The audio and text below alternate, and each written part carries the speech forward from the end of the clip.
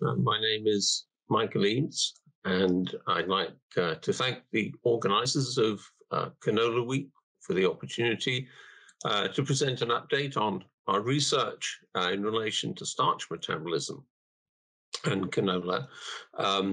The work was funded in part by Agriculture and Agri-Food Canada's Canola Cluster. The award was to myself and my collaborator, Ian Tetlow, but I really must give all the credit for the work that I'm going to show to Dr. Liping Wang, who's done an extraordinary amount of work and, as I hope you will see, achieved a great deal. Now, the background to this project was really one that was entirely fortuitous. So our research background was very much in starch metabolism, but even in oilseeds, where we tend to focus on the oil quality or oil amount that's being produced, starch is still a major carbon reserve, and that's because carbohydrates are the currency that the plant uses to transport energy around. And indeed, about 30% of photosynthetic carbon that's produced or fixed during the day is stored as transitory starch and then broken down again at night to sustain growth. Now, starch is made of two glucan polymers. The first is the linear chain amylose, which requires only a single gene, the granule-bound starch synthase, using ADP glucose as a substrate. The second polymer, which predominates, particularly in the Brassicaceae, in the leaves, is amylopectin. And this is the much larger branch chain polymer. And that requires three groups or classes of enzymes to produce the branch structure. The first class of the starch synthases, currently we know of 5 isoforms. There are the starch branching enzymes, of which I will say more shortly, and also the branching enzymes or isoamylases. Now, the starch branching enzymes on which we're particularly focused are the enzymes which are responsible for cleaving the alpha-1,4 bond of a growing chain of glucose residues and creating a new chain by forming an alpha-1,6 bond with the adjacent linear chain. So we create a new end from which the starch or amylopectin can grow. And in Arabidopsis, there are just 2 genes that carry out this reaction, SB2.1 and SB2.2.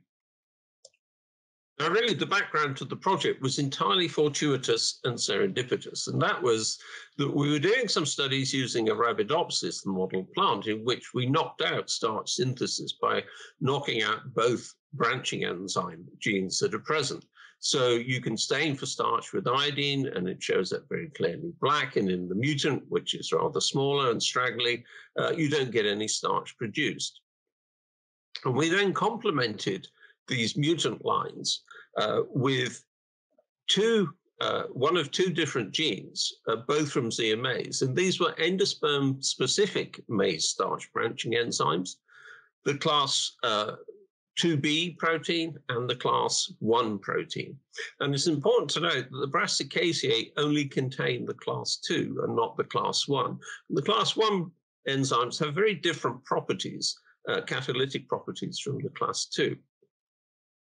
Now, our focus was on starch metabolism, but in fact, what we found quite fortuitously and serendipitously is that by complementing the mutant with either one of these maize endosperm genes, we saw, compared to the wild type, a very significant increase in the biomass of these plants. And this was published in the Plant Biotechnology Journal about 5 years ago when I first spoke at this meeting. And as a consequence of this change in biomass, we also saw a significant increase in the seed yield per plant. The seeds themselves are essentially unchanged. They're not bigger, they're not smaller, and the oil content is the same. So the seed yield per plant was improved about 3-fold for reasons that we would still like to understand. And the basis for this was really an increase in the number of siliques per plant, which increased, you can see, massively compared with the wild type. particularly in the SBE1 transformers. So the goal then was to transfer the technology which we'd accidentally discovered in Arabidopsis to canola. The rationale for this is fairly obvious. Arabidopsis is a diploid, but it's also a member of the Brassicaceae, and many of the genes are highly conserved in canola, which of course is a tetraploid with two genomes, A and C. The strategy we adopted to see if we could replicate anything of this effect in canola was to generate a canola null mutant using the gene editing or CRISPR-Cas9 system. And we chose to do this in the double haploid cultivar DH12075. Part of the reason for selecting this cultivar is that the genomic database developed by Isabel Parkin allowed us to investigate the different genes involved in the starch branching. And having made mutants in canola, we then intended to express the maize starch branching enzymes in those mutant lines. Now, when we first interrogated the genomic database for DH12075, we saw that there were 4 identifiable brassica-Napus starch branching enzyme isoforms. And so the goal was to use CRISPR-Cas9 to edit these genes, i.e. mutate them and knock them out. And the way we did this was to target all 4 genes using, each gene was targeted with 2 small guide RNAs in 2 plasmids, one targeting 3 of the genes and one the 4th.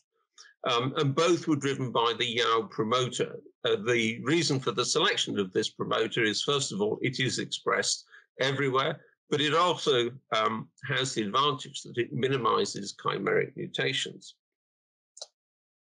Now, when you carry out this kind of gene editing, you'd expect a number of possible results. So here's the wild type shown here with no mutations, and you will find either monoallelic or biallelic mutations, and they might be heterozygous or homozygous. In fact, what we found was that all the SBE mutation we obtained when targeting those 4 genes were biallelic or monoallelic heterozygotes, which was a little bit of a surprise. But when we examined the mutations, that is the indels in the DNA, then we saw, as we would have expected, a range of effects that range from small insertions and deletions in the sequence, nucleotide substitutions, and large fragment deletions. But further genetic analysis, because of this unusual segregation, led us to discover that there were 2 additional genes for brassica-Napus starch branching enzymes. The first one was an identical locus to the starch branching enzyme 2.2 on chromosome chromosome 10 of genome A. And by carefully assessing all the sequencing chromatograms and doing segregation analysis on those, we discovered also an additional duplicated copy of one of the 2.1 starch branching enzymes.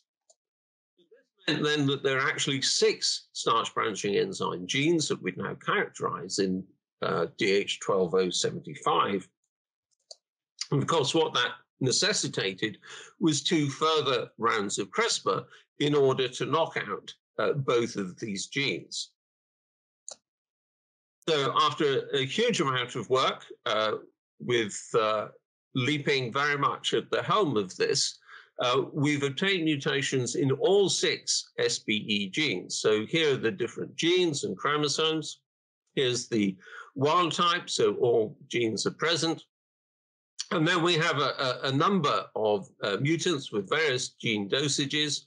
And in particular, I want to draw your attention to the first mutant we produced, which was the quadruple mutant targeting the 4 genes that we expected to find. And then the sextuple mutant, which we were able to develop as a function of further CRISPR editing of the quadruple mutant.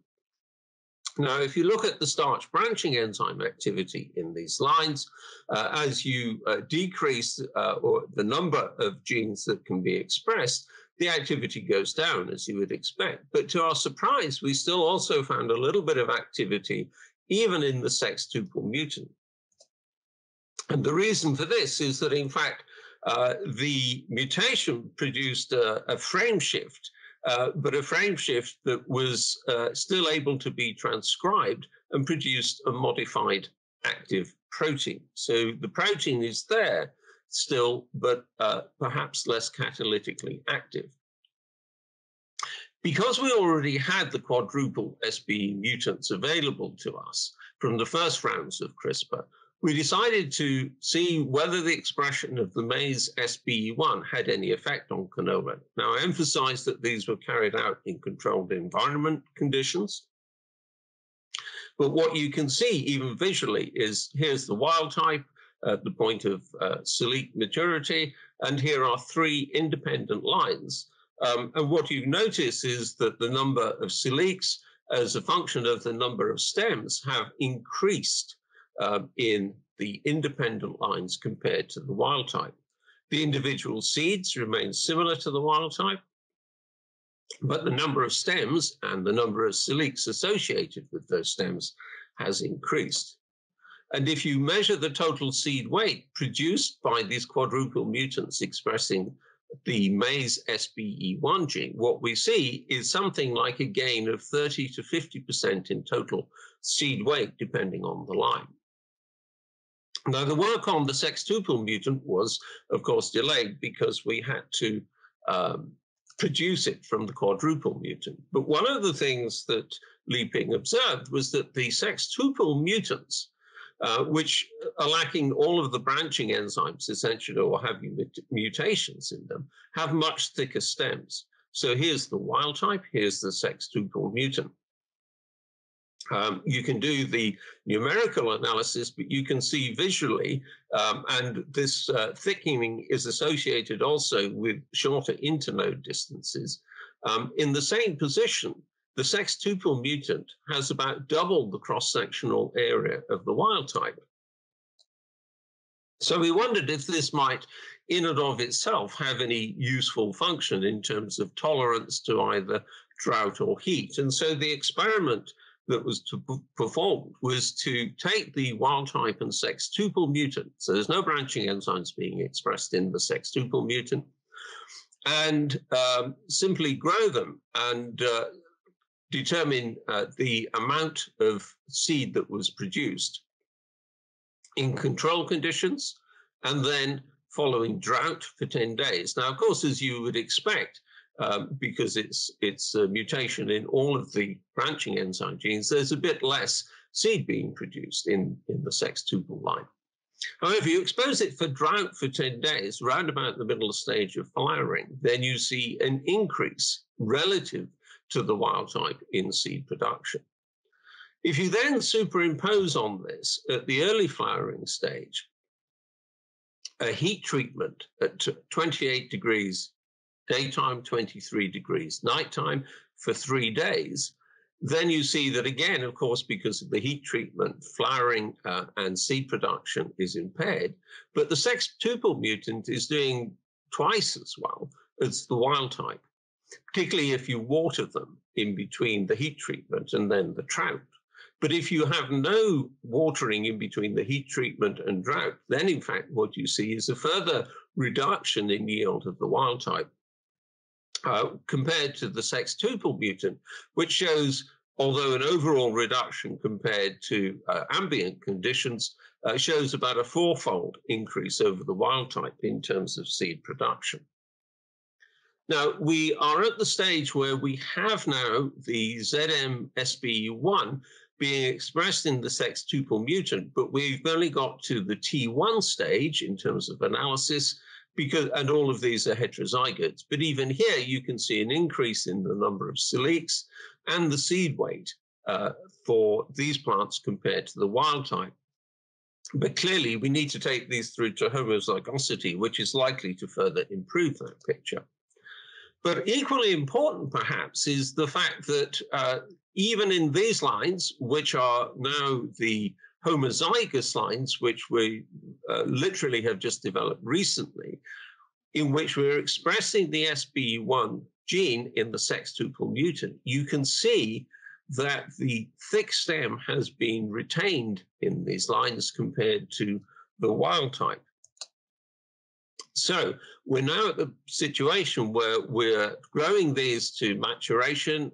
These are homozygous lines. We'll be able to measure the yield and also to investigate to what extent they retain the improvement as a consequence of abiotic stress. So it seems that we might be getting both a higher yield and abiotic stress tolerance. So to summarize where we are in all of this, we've been granted a patent already. This was granted earlier this year on methods of increasing oilseed production. A paper on the CRISPR-Cas9 work was recently accepted for publication in Plant Physiology. We're applying for further funding, understandably, to include multi-site field trials. And of course, it's important to acknowledge all the support we've had, including from the Canola Council and Agriculture and Agri-Food Canada, as well as Genome Canada and various other provincial and federal sources. Thank you very much for your attention.